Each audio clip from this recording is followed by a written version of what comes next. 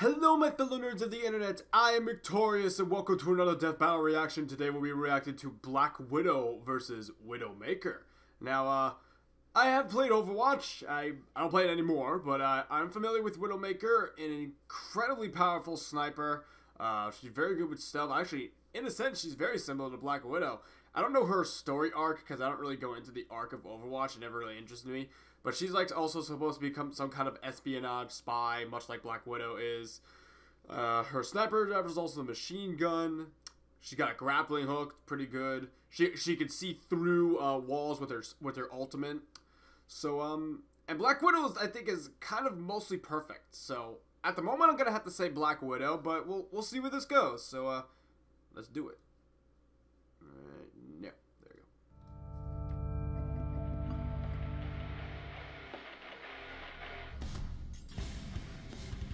Some people are born to be heroes or villains, but many are thrust upon these roles with very little regard, and must simply make the best of their new, stressful life. Like Black Widow, the covert enemy turned ally of the Avengers. And Widowmaker, the deadly but unwitting adversary of Overwatch. He's Wiz and I'm Boomstick. And it's our job to analyze their weapons, armor, and skills to find out who would win a death battle. Natalia Romanov, more commonly known as the anglicized Natasha Romanoff, is one of the more curious members of the legendary Avengers. Yeah, unlike most of them, she doesn't have any ridiculous superpowers, and she even started out as a bad guy. Like many secret agents, Natasha's past is a mystery. One account claims she was raised by a soldier named Ivan Petrovich, who taught her the art of combat. His teachings were so affluent that Natasha was kidnapped by an order of assassins known as the Hand, intending to train her as their master assassin. Luckily, Wolverine and Captain Boy Scout rescued her, but she eventually put her talents to use, working for the KGB and becoming a famous ballerina. However, the most likely story was that Petrovich admitted a young Natasha to a secret Soviet program called the Black Widow Ops. There, in the infamous Red Room, Natasha was trained to be the deadliest spy in the world. She learned all sorts of stealth, assassination, and martial arts techniques, including the newly invented Sambo style, which is basically like street fighting judo mixed with the craziest grappling moves ever. Like, how does she even do that? Russians magic. She learned dozens of other martial arts, including karate, Muay Thai, Aikido, and Kung Fu. And she's mastered all sorts of weaponry, becoming an expert marksman. Damn, sign me up for the Spider Ops. Don't get the wrong idea. The Red Room was brutal. Natasha was brainwashed, literally programmed with false memories, which included her days as a ballerina. She was even forced to duel other members to the death. Crazy to think about considering how much went into each one's training, but all the more to transform her into the ultimate stone-cold spy, codenamed Black Widow. Yeah, sometimes that's what you gotta do if you want to be a winner. When I was a kid, Mama Boomstick trained me and some friends to eat over 60 hot dogs in 10 minutes. I was the only one who survived. That's... wow. Hey, Stanley. You should see it coming out. Well, while Natasha was plenty deadly on her own, she got one more gift from the Red Room.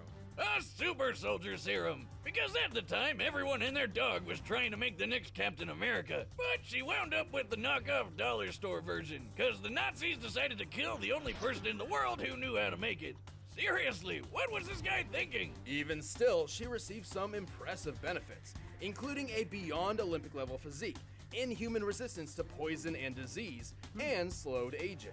So she gets to keep her good looks for over a century. And run up to 35 miles an hour. Yeah, that's pretty good too. As the Black Widow, Natasha quickly proved her dominance over her peers, soon becoming the KGB's top operative.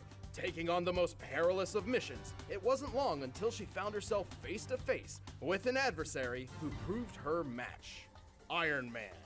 Hey, when it takes a super suit with enough munition to wipe out a whole city to stop you, you know you're pretty good at what you do. To destroy Iron Man and his team of Avengers, Black Widow recruited Hawkeye and attempted to sway him to the dark side.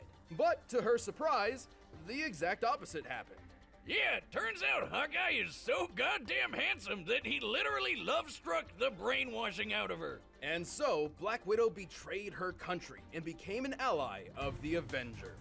And while keeping up with the likes of Iron Man and Thor is no easy feat, She held her own not just with her amazing talents, but also her plethora of gear and gadgets. Where does she keep them all in that bodysuit? It's like super tight. I mean, not that I'm complaining or anything, but the logistics are baffling. Well, not only is her suit composed of an abnormally durable Kevlar, she has several gadgets hidden within her gauntlets. The Widow's line is a retractable grappling hook He's that got lets the her gauntlet swing right like there. Spider-Man. Cartridges of tear gas pellets and explosives serve obvious purposes. And then there's the Widow's Bite. What, like a spider bite? And how's that supposed to... Very nice. Wow, that was pretty shocking, Wiz. Oh, he shattered his... Your glasses, idiot. He shattered his I glasses. didn't see this coming. Even without the KGB, Black Widow remains one of the top assassins in the world. She's so skilled with a sniper rifle, she could cut Hawkeye's bowstring while he's in mid-shot, forcing him to miss his target. Damn. To put this in perspective, the average thickness of compound bowstring is about 1/100th of an inch thick. That's as thin as a fingernail. And she made this shot from hundreds of feet away. She's quick enough to easily dodge point-blank gunfire, skilled enough to defeat 100 men by herself, and strong enough to snap a guy's neck with just one kick. Pretty impressive, as it takes around 600 pounds of force to break the human neck. She's so goddamn tough. She's taken a grenade to the face from a few feet away, and she was fine. She fell 4 stories, through a mounted sign into a car, and she was fine. So much for that super serum being dollar store junk, right? Well, this durability extends beyond physical toughness. After all, she doesn't exactly have bulletproof skin or anything like that. Rather, she possesses a staggeringly strong drive to survive, no matter what. Yeah, like the time when she had to go through intensive surgery while she was still conscious. Just imagine, she felt every cut, every pull, every movement as the surgeon sliced open her stomach and sewed up her insides. Despite the incredible pain throughout this entire ordeal, which likely lasted several hours, for her own sake, she could not move a muscle. I think I'm gonna throw up. Oh, that reminds me of my vasectomy. Both of them. But even alongside the Avengers, Natasha maintains a gray sense of morality. Her path to redemption has been a rocky one, as her personal quest to destroy the Red Room has left a trail of bodies in its wake. This is one redhead you don't want to mess with. While the stories of many world-class assassins often carry a truckload of baggage, few are quite as heartbreaking as the case of Amélie Lacroix. That's even more true than you think, but we'll get there. Growing up, Amélie never aspired or trained for combat. In fact, she devoted much of her life to becoming a world-renowned ballerina in Paris, France. Nice. Now I've noticed it's almost a requirement for all badass assassins to be ballerinas or something. So I started working on a few moves myself. What? Wait, hold on! Doc!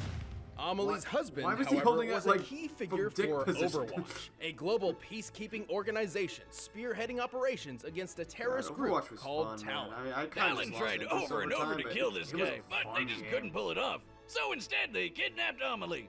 Damn, not cool. Thankfully, Overwatch quickly rescued her, and life returned to normal. Or did it? Nope, because out of nowhere, Amélie killed her hubby in his sleep.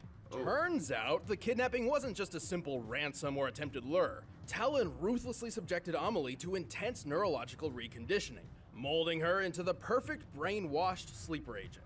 Right, because she was sleeping next to him in their bed, and then bam! First kill! Sleeper agent. Right, sure. She returned to Talon to complete their psychological and physiological reconfiguration process. When all was said and done, Amélie Lacroix was no more.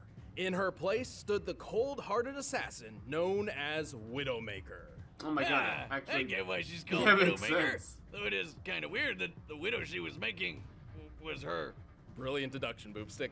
Widowmaker embodies the cold-hearted killer trope so well, it's actually literal. Talon's experiment slowed her heart rate and suppressed her emotions, turning her into an actual cold-blooded killing machine. Hence the cold blue skin. That's not really a thing, is it? Turning your skin blue like that? That's actually kind of cool. Oh, I just figured she was the girl Smurf all grown up. I mean, to be honest, I figured she was some kind of alien. Easy way I to turn your skin think blue. she was human. You just need to drink some colloidal silver. Is it safe? Oh, yeah, sure, no doubt. It's 100% non-toxic silver. Okay, Silver? bottoms up. Anyway, Instant the death. blue makeover wasn't just for show. With her heart rate down, her body's movements and vibrations are highly reduced.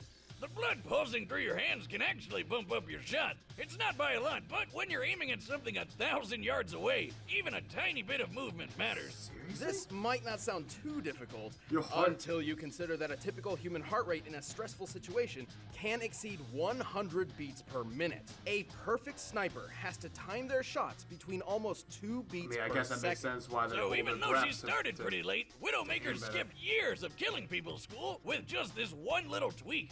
Talon's manifesto is that humanity is made stronger through conflict.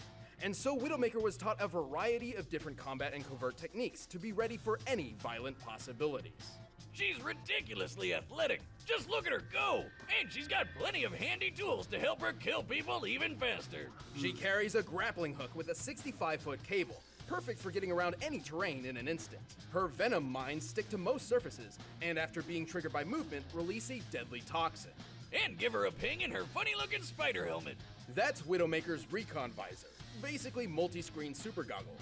They provide infrared sight that spots heat signatures through walls and transmits multiple feeds. Then there's her signature weapon, the one, the only, Widow's Kiss. It may look like an oversized SMG, but with a click of a button, it turns into a badass sniper rifle.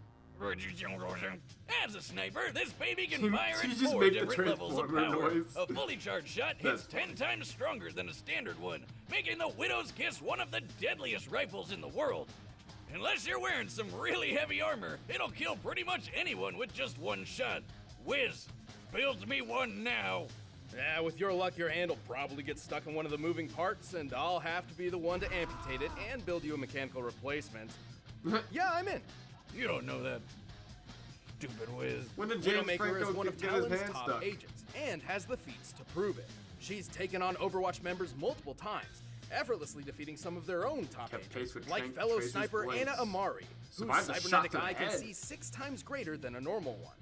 And she pulls this off while achieving ulterior goals, such as when she baited Tracer into unknowingly allowing her to assassinate a diplomat. That's some intense on-the-fly multitasking. And she's way tougher than she looks. Her visor can protect her from a sniper shot to the face, and she even took a hit from Doomfist's gauntlet. This thing can take down a skyscraper. But she was fine. While it wasn't wielded by Doomfist himself at the time, it clearly struck with some serious power. An average skyscraper ranges between 250 to 300 feet tall. To topple it in one go, you'd need a force equivalent to at least 2 tons of TNT. You sure Talon didn't slip her some super serum in a drink or anything? Cause that's ridiculous.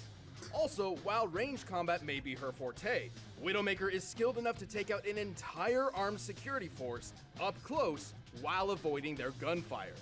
The blue bombshell can do it all. Kinda sucks that Talon drained her of all emotion, cause now she can't appreciate how badass she is. Kinda like how I sometimes forget I have a shotgun for a leg, until it— God, I hate it when that happens. Talon's experiments may have yielded astounding results, but I'm not sure they were quite so thorough. In fact, every Christmas, a certain blue-skinned woman can be found leaving a rose at her late husband's grave. So maybe, just maybe, Amelie isn't quite gone for good. A single death can change everything. All right, the combatants I don't are know set now. and This we've run the could be data a bit through all trickier. possibilities. But first, The internet is a complicated I mean, beast. Just think about how often you use public online networks. I mean, freaking Black Widow. Her senses are heightened incredibly, and she also has near perfect aim because of her slowed heart rate. But Black Widow then has like a bit of a sort of super soldier serum, sort of, not the same as Captain America's, but still a good. And I think they didn't express if she was good with like weaponry, Black Widow, but we all seen her do great things with weapons, so I don't think we've ever seen Widowmaker do anything that's not her generic rifle. So I'm still gonna have to place my vote in on Black Widow. I think even though like Widowmaker's got the infrared sight and shit, and the venom mines and the grappling hook, I think Black Widow is just a lot smarter in terms of espionage spy shit than Widowmaker is. I think she's better. So here we go. Let's give this a shot. Oh shit, it's a 3D fight. Awesome. Hell yeah. Oh, this is gonna be cool.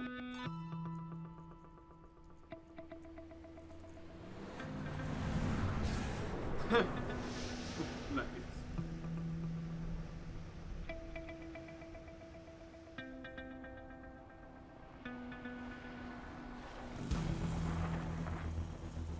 Oh.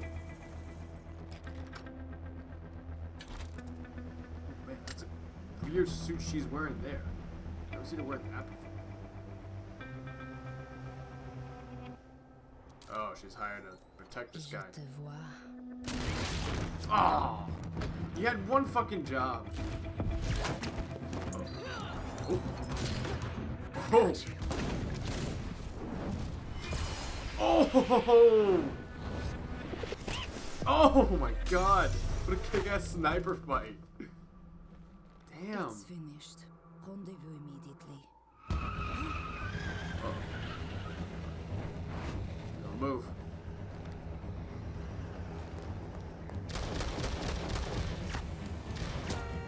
Oh god, the taxi driver. Damn, we're gonna drive while shooting. Sick.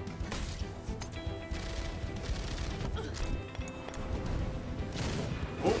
Oh boy. Whoa.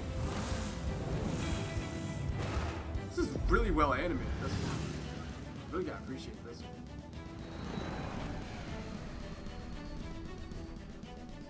Trying to escape me.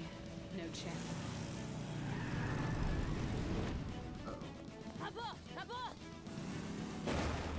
Oh, she's gonna blow up the ship. Oh, she's gonna crash the freaking motorcycle into it. Oh, damn. Oh.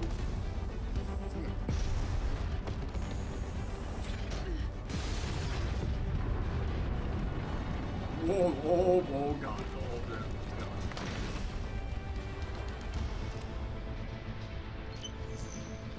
Oh, boy. Oh. Oh, you've got to be kidding me. It's gonna run into the building.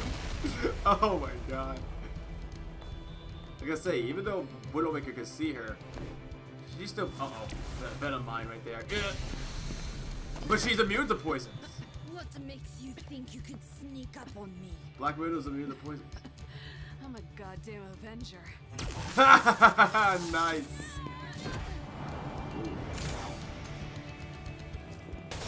Oh. Ooh. Oh. Oh, that's cool. Oh, here we go. Ooh. Oh, grapple. What? Ooh. Oh, damn. Uh-oh. Oh, shit. Oh, shit. Oh. Oh.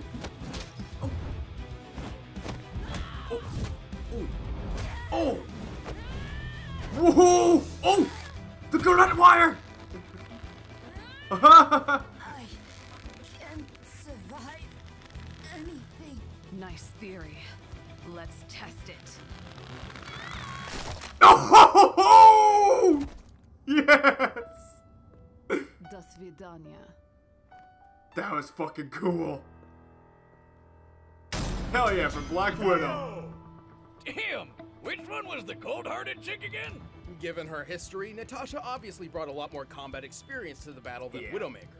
Even still, this was far from one-sided.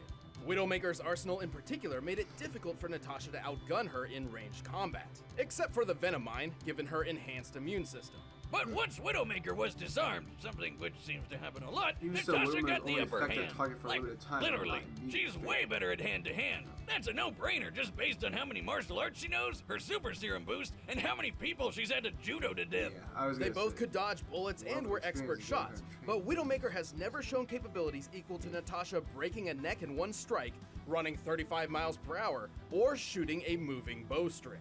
They were pretty evenly matched when it came to taking hits, though. Natasha took a grenade to the face, while Widowmaker got hit by Doomfist's gauntlet. Yes, but while the gauntlet can take down a skyscraper, even in Doomfist's own hands, it certainly doesn't seem capable of doing so with only one hit.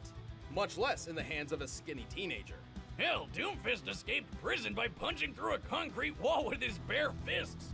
I don't think Hoodie Kid's gonna pull that off. Just a hunch. Widowmaker certainly had her moments, but she just couldn't match Natasha's greater speed, precision, and decades of experience. She just couldn't find Oh, that shit. widow of Why the fuck is opportunity. he blue?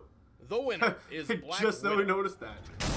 Okay, I don't know. I guess he Hey, kinda thanks drank for that watching this shit. episode of Death Battle. If you want the battle music for yourself, you can get it by clicking on the Who's gonna Or be? you can click over there and check Make out it a one video of game those other character. We videos. need. Well, oh, I haven't done that. We just had a video game character. Captain Marvel again? Oh, versus Shazam. What? Well, I mean, it makes sense given the film that's coming around. I mean, that could be cool. I don't know anything about Shazam. I did see Captain Marvel, so that movie was awesome, and I know a fair amount about Captain Marvel anyway, so that'll be a cool fight. Thank you guys so much for watching, and I'll see you guys next time. Bye-bye.